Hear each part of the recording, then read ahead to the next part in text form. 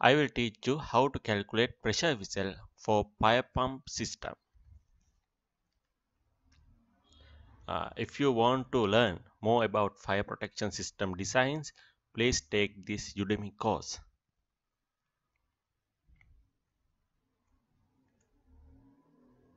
Flow rate calculation. Before you going to size your pressure vessel, you must calculate your flow rate. The flow rate is equal jockey pump flow rate. Jockey pump flow rate equal to hose reel flow rate. The one hose reel flow rate is 30 liters per minute. Then two hose reel flow rate is 60 liters per minute.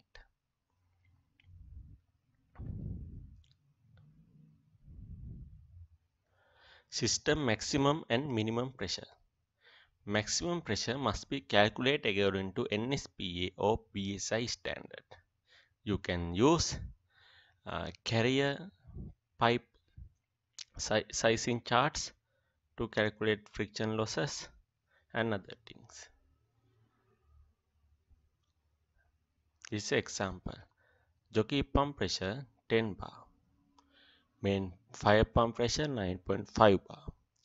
Jockey pump no flow pressure 10.5 bar. The no flow pressure is the flow rate is 0. Then head is 10.5 bar. Main fire pump cut-in pressure 9 bar. This cut-in and cut-off pressure can set using these. You can see there is a 3 pressure switches. One switch for one main fire pump, another switch for another main fire pump, another switch for jockey pump. You can set these pressures.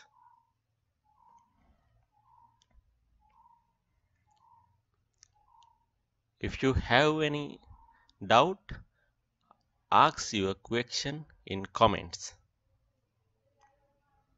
And also you can ask many more questions in Udemy course. That Udemy course is lifetime course. This is the DIN code equation. This is a German code, and you can see this equation in this code. VE is your pressure tank size in cubic meters. There is a constant Qmax, PA, delta P and S.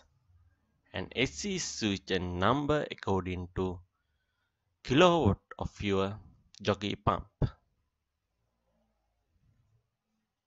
And Qmax equals 60 liters per minute equal 3.6 cubic meter per hour.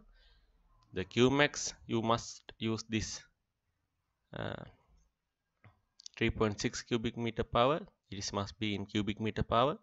Then PA equal 10.5 bar, it's the maximum pressure, and delta P is 10.5 bar minus 9 bar, it is 1.5 bar. It's the minimum pressure in your system.